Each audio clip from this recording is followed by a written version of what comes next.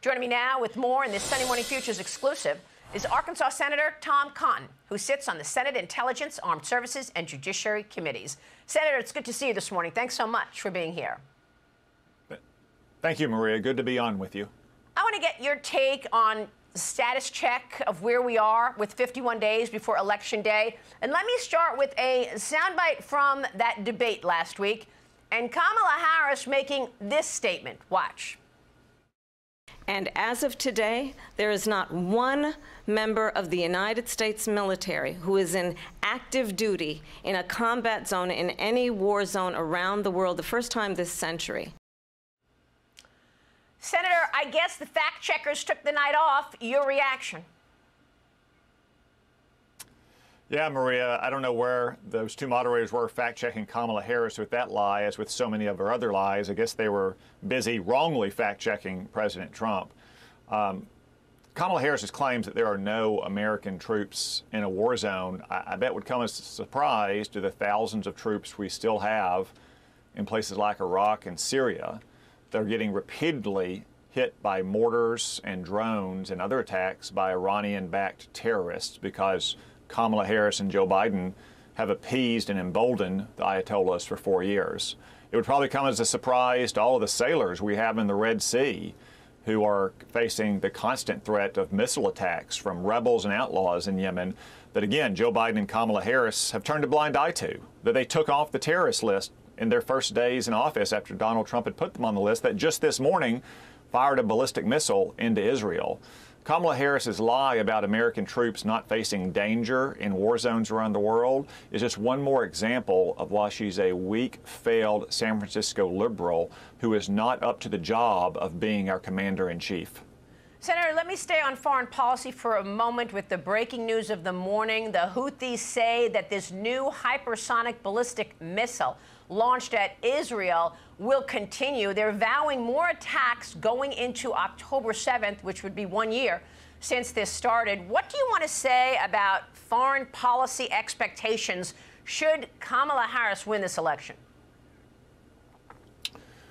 Well, I think we know what we'll get with Kamala Harris. It's what we've got for 4 years with Joe Biden and Kamala Harris in office. If anything, it'll probably be worse because she's even more ideological and weaker than Joe Biden. But for 4 years, we've had war and conflict breaking out around the world. Russia's unprovoked invasion of Ukraine and Hamas's slaughter of more than 1,200 Israelis last October, the worst attack on Jews since the Holocaust.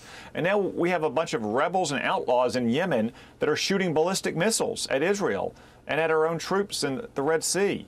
I mean, where did a bunch of rebels and outlaws from the mountains of Yemen get the missiles and the drones and the parts and the technical know-how to make these attacks? They got it from Iran, which has been emboldened and appeased for 4 years by Joe Biden and Kamala Harris. By contrast, we know what we'll get with Donald Trump, which is exactly what we got in his first term, a largely peaceful, stable world with no new wars. You know, the open border has also created an opportunity for these very dangerous gangs. We've got this Tren Aragua gang raging in New York. And the latest is that these hatchet-wielding, hard-partying migrants have taken over a Texas hotel. We saw those horrible pictures in Colorado 2 weeks ago where this Venezuelan gang took over that apartment complex. They're doing the same or efforting to do the same in Texas right now. What do you want to see in terms of the border? Because now Kamala Harris is promising to actually make a difference on the border, despite the fact she's done nothing about it in the last 3.5 years.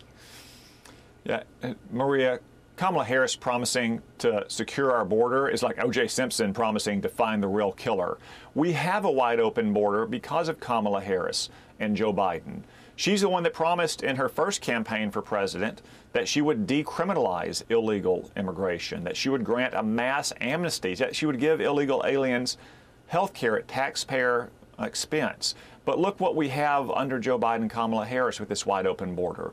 We have gang warfare breaking out in cities across America, foreign gangs taking over apartment complexes or hotels or threatening to do so. Many Americans are aware of the murderous rampage of the Salvadoran gang MS-13.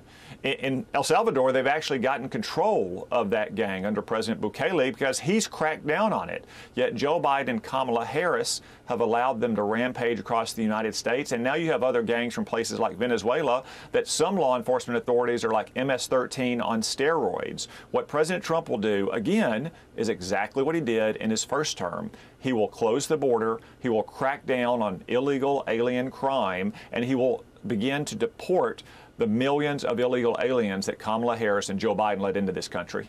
You know, unfortunately, we're not seeing these stories in the mainstream media, and this is very disappointing and destructive.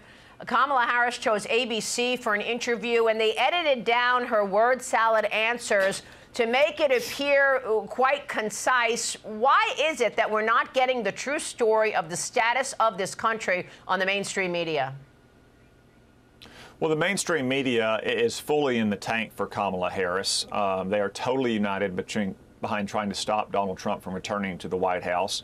Kamala Harris has a radical ideological record that she doesn't want to talk about, to the extent she says anything, like she now wants to secure the border, or she now supports fracking for oil and gas. It's not a flip-flop. It's not a shifted position. It's a lie, and the media goes along with it. Look at what's happened in the situation in Springfield, Ohio, Maria. You had a town of about 58,000 Americans, and 20,000 Haitian migrants have flooded into that town in recent years. You don't have to think that they're all bad people. You don't have to think that most of them are bad people to understand the severe strain it puts on the community of Springfield. You got Haitians who don't know how to drive, causing accidents all around the roads of Springfield. They're flooding emergency rooms and community health centers. So if your kid breaks his arm, good luck trying to find a doctor.